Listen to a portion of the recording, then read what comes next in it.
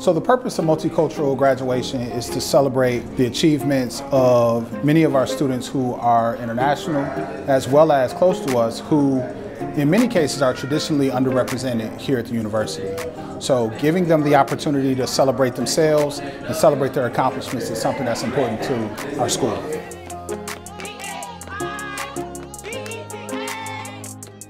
You have the power to change your life and live how you want. You're going to change and redefine what success should look like, because success looks like you. So take the charge to be your own version of superhero and write your own definition of success, because it means different to everybody. I think that what happens here is something that's unique and is sacred to our university, and I think that it reflects its vision of diversity and celebrating difference.